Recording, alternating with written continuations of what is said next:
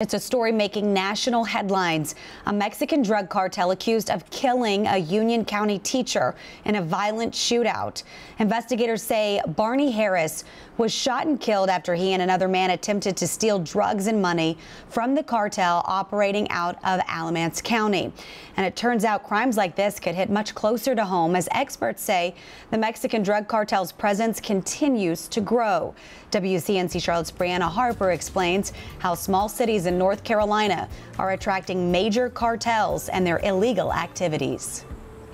When most people think of a Mexican drug cartel, they imagine it's happening thousands of miles away, all near the southern border. But in reality, it's much closer than you may think, especially with major highways like this one being a driving force. The 911 calls of concern and panic. They just opened fire. The neighbors are shooting and the bullets are like hitting over here in our trailer.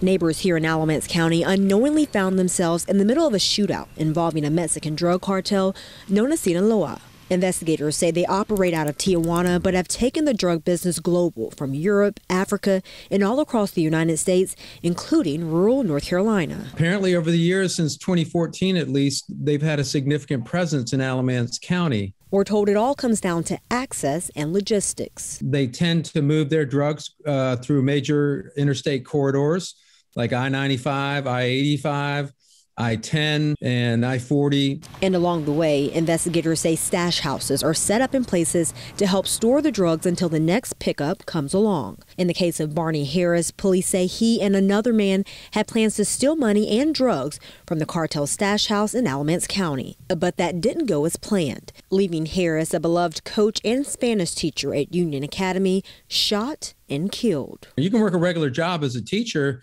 but on the side, you can make a lot of money selling drugs.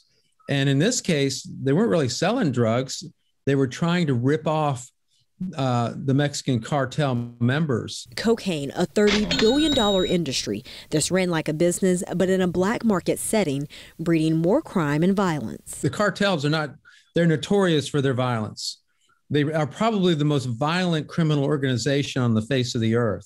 And as this investigation continues, it's likely that local agencies in Alamance and Union counties might partner with the FBI or DEA to learn much more information about this case. Brianna Harper reporting, WCNC, Charlotte.